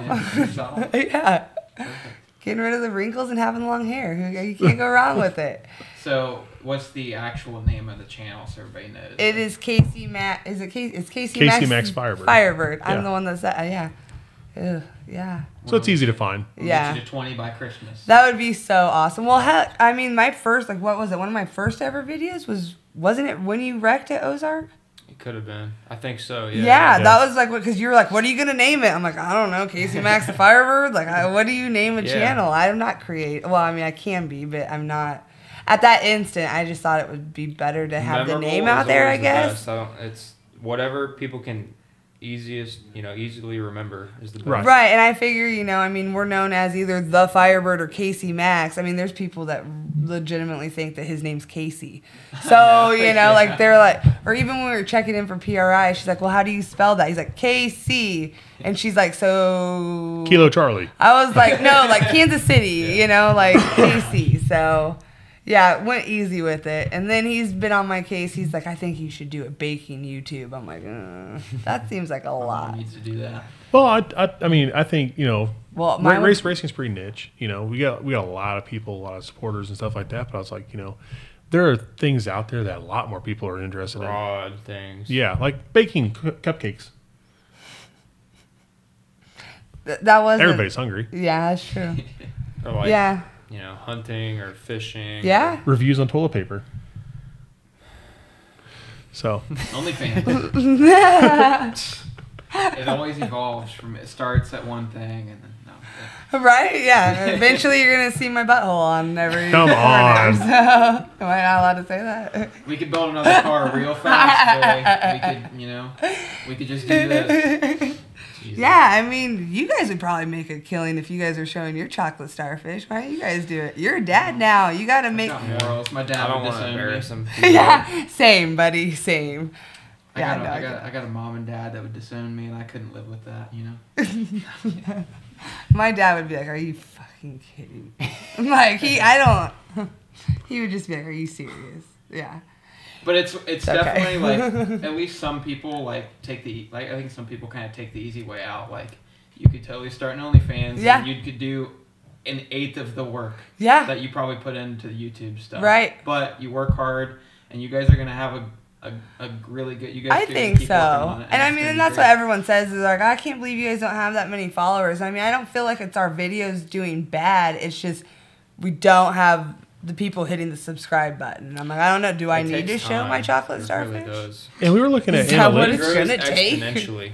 And that's what I try to tell her. I was like, it's going to hit a breakover point where it's going to take off. I know, but I'm that person that I'm like, okay, well, I've put this much time and effort. Like, show me growth. Yeah. And you guys have been in a lot of our videos just in the background. Yeah. Racing. And there's a lot of comments on a lot of our videos, like War in the Woods videos. Like, God, that black Firebird, man. Right. And so, you know, the Firebird and the Casey MAXX name is out there. I just don't know. Maybe people don't know you guys have a YouTube channel. Yeah, and I mean, there were so many years where we didn't, and so many people would ask constantly, and that's what finally pushed me to do it. I think the Morks Ashley started her Yeah, they do a good journey. And so I think she kind of really got me. She's like, Megan, it's worth it. Like, if nothing, it'll at least, like you guys said, pay for the fuel, pay for the hotel, you know, what, like, help And it's with coming out traveling. of Google's pocket. Yeah. So, I mean, Yeah, can't I be mean, mad. we've got some GoPro stuff and, you know, some support items for those. And really the next thing is probably getting like a camera that we can take Good some camera, pictures yeah, with. good Yeah. quality stuff. And then, you know, that'll take up the quality quite a bit. Mics. But I mean, it seems like we get a pretty good viewership per video. Like, Yeah. if people are sticking around watching a lot of it. I really And don't think you guys have a lot of haters. no, No, she and the singles ones every that one we of them do, out. I single them out. I have no problem. I actually have you guys want to hear my idea? You think they'll let it? Let's hear it. Okay, so I think the next hateful comment I get on YouTube, I'm going to screenshot it. And I suggested to put it on the Firebird page, but we'll probably do it my page because it's just not appropriate. But whoever makes the best comeback gets like a free shirt or something. That's good. Then it Right? encourages your supporters to fight back. Yeah. Exactly. That's good. Which, I I like mean, that. they all do anyways, especially They do. I love our fans because, I mean, the minute anyone puts, especially me, down, I mean, I don't have to say anything. It's fun, though. It's fun to Yeah. poke, you know? What is there to hate about you guys? I mean, he's literally the night. Like, other than that, yeah, he's the fastest. I mean, like, there's Yeah. always race him, there's people but- that hate winners for Yeah, sure. Yeah, I mean, that's- and especially if like you beat like their, you know, their top. I mean, even with like you guys, we get a lot of your guys' fans in our not inboxes, but on comments going, "Well, Billy's been working really hard and he's almost there," and Tommy's. Yeah. I think one time I was like, Tommy had a rabbit Our foot shoved up supporters his are- ass. Like, what do you? I mean. Our supporters are die hard. Dude, Yes. they are. I think I screenshotted one of them and sent it to Tommy and was like, dude, get your fans back in your side of the yard. Like, I don't want this. Some of them would die on a stake for us. In a Yeah. heartbeat. And I don't know if that's that's awesome. That But really it's is also awesome. motivating too when you hear Yeah. that. Like, Oh. today, I mean, just walking around PRI this weekend, we've probably had 5 or 6 people stop us just to tell us how much they appreciate, you know, just our dumb content Yeah. on the face or on the YouTube channels. You know, just talking about simple things. Mm-hmm. You know, kind of like some of the same questions we went over tonight. Just, you know, kind of showing some of our story, and they really dig it. So I learned a lot about you today. It's pretty cool. Yeah, I think a lot of having a successful YouTube channel is not just being a racing video. You put in Right. some race coverage, you know, and nothing to them that just do race coverage, but There's you million guys are channels that does that. you guys are a face behind your name. and Right. You guys have a story, and like you guys are interesting people, and you're like you got a For family sure. thing going. So, yeah. yeah, it helps. Yeah, and I mean, like you said, most of our subscribers, and they do love it. And then you'll get the one every now and then that's like, you know. yeah, like this sucked. Yeah, and it's like, well. Why'd you watch? Yeah, I mean, why did you take the time to like They even keep- they make the watch comment? every Thank you for- video. Just But say then thank you for get watching. comments like, "Hey, I'm going through chemo right now, and I just want to let you know, like, your videos make me laugh Those when are the I'm, best. you know." Or we met a guy at PRI this weekend, and he was in a motorcycle wreck right before Paradise, Gangsters Paradise, and we really wanted to see us race and couldn't make it, broke both of his wrists. And he's like, you know, your videos, and I'm just like, can I hug you? Like, that's so nice that you, I you know. think I met that guy yesterday. Yeah. So that kind of stuff makes me keep going, Yeah. you know, because clearly it's not the money yet. Soon I'll be the Entertainment breadwinner. definitely helps people. Yeah, I When they know. go home, you know, they had a shitty day. They just want to sit down and watch YouTube. And See, and I've never been the YouTube type, though, and that's what I feel bad about, because I'm like, subscribe, subscribe, subscribe, and I'm like, I bet you I'm only subscribed to like 12 people on our, you know, but I get to don't. watch much YouTube anymore. Yeah. either, honestly. I mean, Logan, if it's not Mickey Mouse Clubhouse, Funhouse, or like Roads to Racers, there's a very good possibility I haven't seen it, you know. Even like Jimmy Dale, like I scrolled through his, and I'm like, funny. you didn't even include the video where I like beat the Oh, guy, yeah. and he's like, yes, I did. I was like, oh my bad, I didn't watch all of it, you know. Like I was just looking for myself, yeah. So You're a skimmer. as Yeah, Dad would say. yeah. He hates the skimmers. I'm a skimming motherfucker. guilty. Yeah. I am so guilty.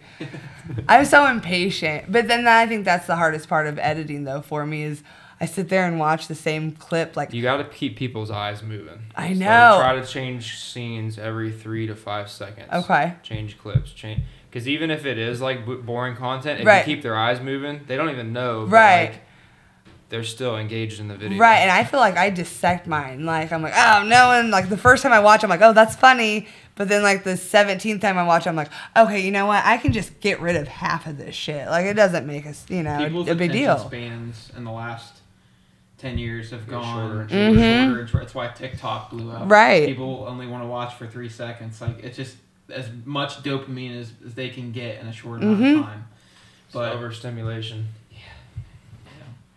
But luckily we have there's a lot of our, thankfully we have loyal followers that like, Right. I can still make 45-minute long YouTube videos. It's like a TV episode. Right. And see, I'm terrified to go longer than 30 because I'm like, well, what happens if everyone's clicking and they're done by 12 minutes? Like, I don't know. But I've never done the research or know really anything to, I mean, it took me how long to get our first check from YouTube because like 8 my months. name, my social security name has always been my maiden name through both marriages, including this one.